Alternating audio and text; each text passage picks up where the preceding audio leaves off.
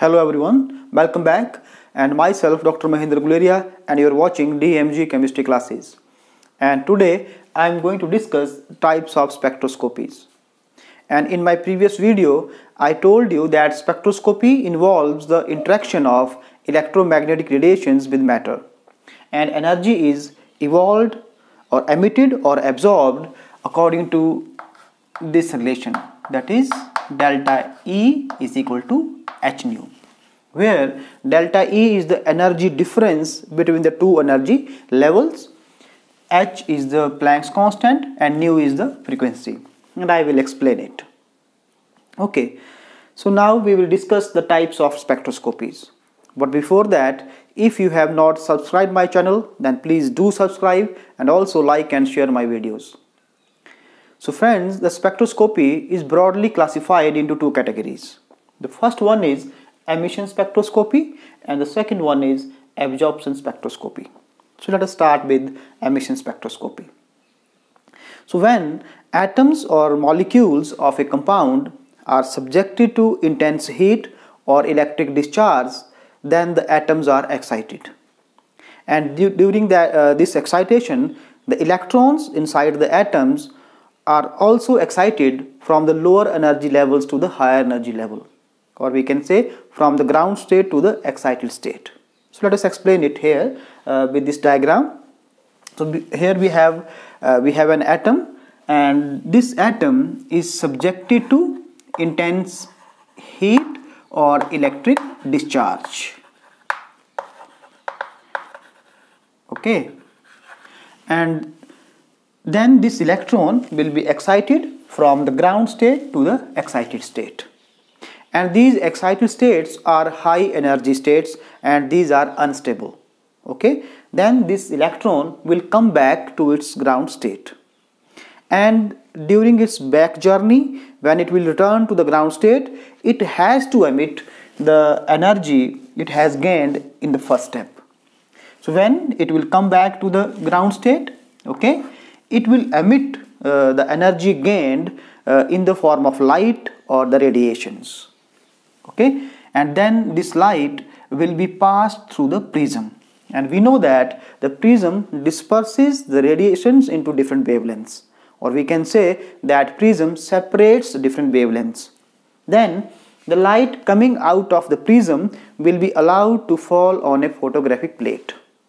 Okay, then what do we observe? Then we observe some bright lines on this photographic plate, or we can say that bright lines are observed on a dark background, and these bright lines are called as the emission spectrum of the substance. Understood? Let us explain it here with another example. So I have a discharge tube, and inside this discharge tube I have sodium vapors, okay, that is sodium atoms, and we can also have sodium flame instead of this discharge tube. So when these sodium atoms are subjected to electric discharge, that is high voltage, then as I explained here, the electrons inside the sodium atom will be excited from lower energy level to higher energy levels, and when they will come back to their ground state, they will emit light, and that light is passed through this prism, and the light coming out of the prism will be allowed to fall on the photographic plate. And here on this photographic film we obtain two lines.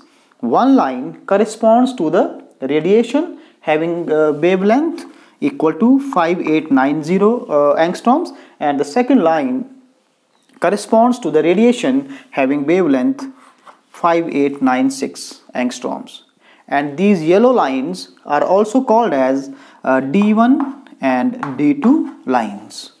Okay, so this is the emission spectrum of sodium. Understood? So now let us discuss absorption spectroscopy. So in absorption spectroscopy, the electromagnetic radiations from any source is allowed to pass through the solution of an absorbing substance. Absorbing substance means to say a substance which absorbs electromagnetic radiations. So electromagnetic radiations are allowed to pass through the solution of an absorbing substance. Then some part of the light will be reflected, some part of light will be transmitted and some radiations will be absorbed. Understood? So here we analyze the transmitted radiations.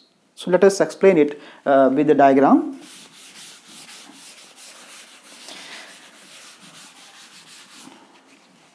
So here we have a source of electromagnetic radiations. Okay, and these electromagnetic radiations will be passed through the solution of absorbing substance, whose absorption spectrum we want to study.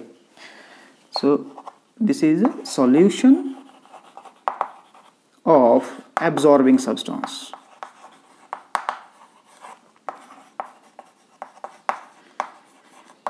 Then, as I said, that some part of the radiations will be reflected back, and some radiations will be transmitted, and some radiations will be absorbed by the substance. So this is the transmitted light. Okay, and then this transmitted light is allowed to pass through a prism or a grating.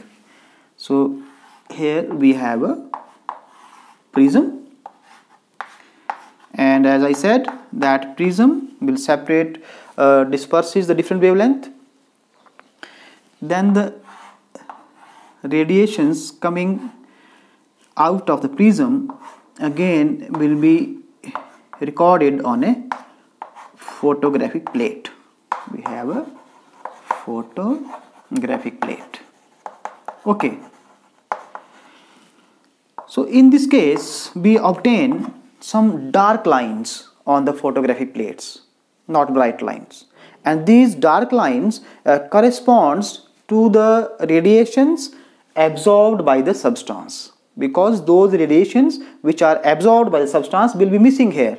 So these dark lines corresponds to the wavelengths or the radiations absorbed by the substance, and this is called as the absorption spectrum of the substance.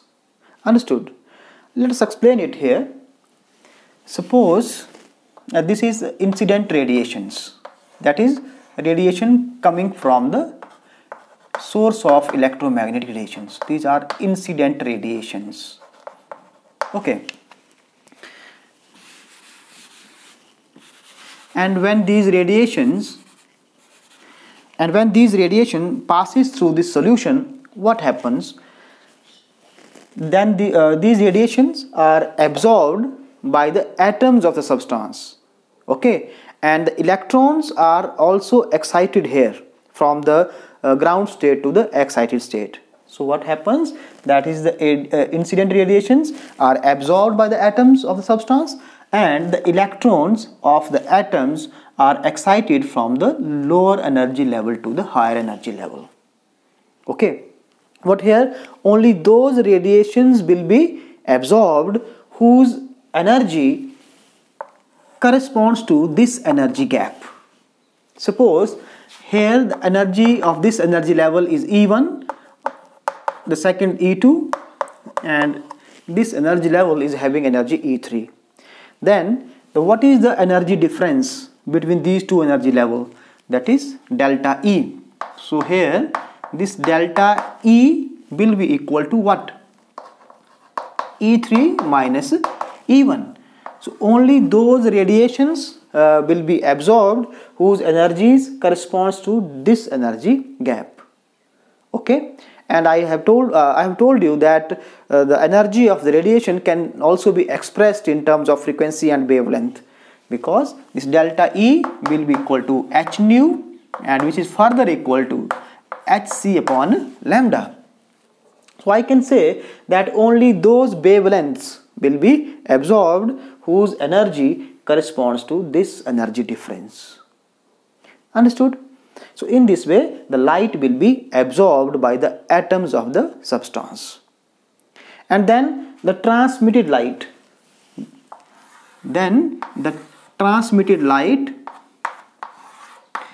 is allowed to pass through the prism. Okay, and the spectrum is obtained on the photography plate, as I explained earlier. And in the spectrum we have dark lines. So these dark lines corresponds to the wavelengths absorbed by the atoms of the substance. Okay, and these radiations or these wavelengths will be missing out of the transmitted light. So this type of spectrum is called as absorption spectrum, and the spectroscopy is called as absorption spectroscopy. Understood? So this emission spectroscopy is very useful for the study of atoms. Okay, what if we want to study the structure of the organic compounds, then we prefer absorption spectroscopy. The reason being, most of the organic compounds are unstable under these drastic conditions of intense heat and electric discharge, and these conditions are very much required for the emission spectroscopy. Understood? So which spectroscopy? Absorption spectroscopy will be used to determine the structure of the organic compound. Understood?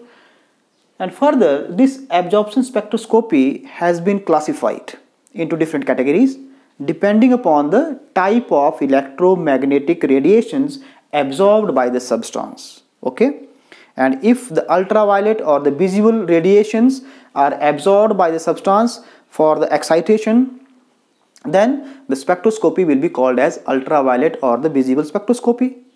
So let us explain it here, that what are the different types of absorption spectroscopies. As I said, the first one is types of absorption spectroscopy. So the first one is ultraviolet and visible spectroscopy. Ultraviolet and visible spectroscopy. Second one is infrared spectroscopy or IR spectroscopy. Third is microwave spectroscopy.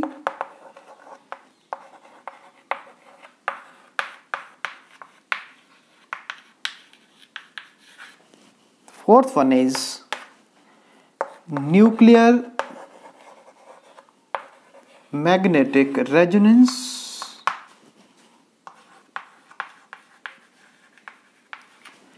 or NMR spectroscopy.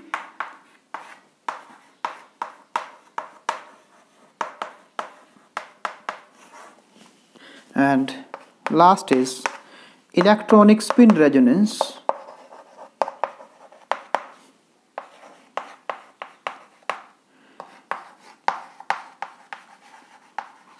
or ESR spectroscopy.